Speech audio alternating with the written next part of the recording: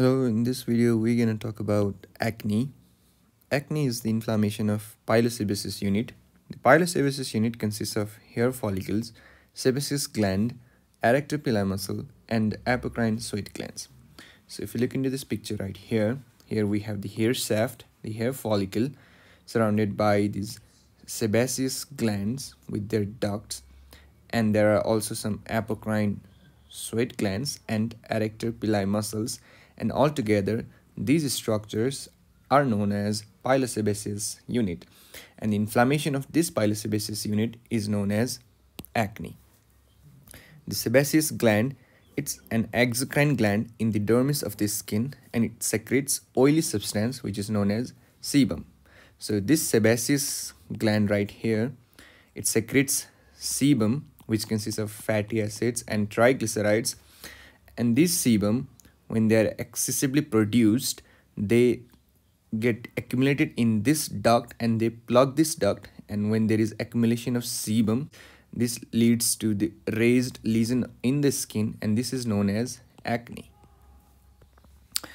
And the sebaceous gland, they enlarge at puberty, and hence the acnes are mostly seen in case of adolescence. And the reason for the enlargement of the sebaceous gland is due to increase in the androgens during puberty.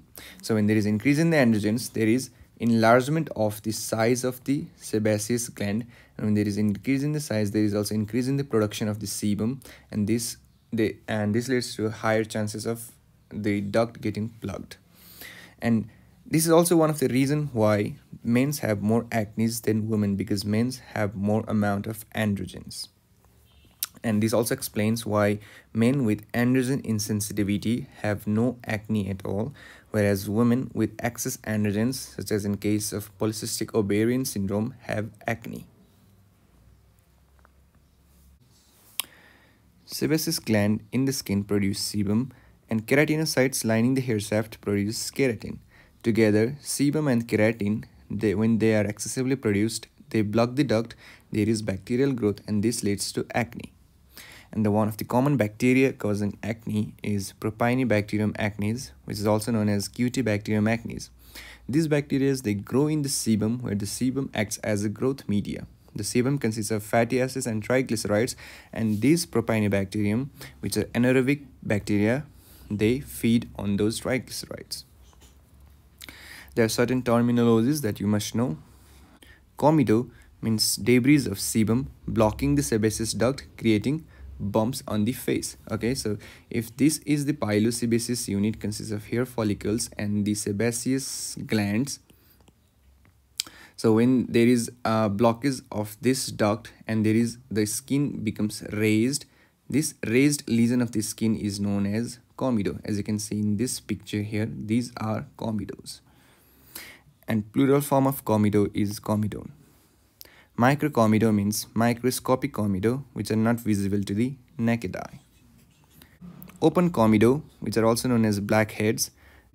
When the comedone is not covered up by the skin, the melanin is exposed to the air and it gets oxidized, forming this black plug, and these are known as blackheads.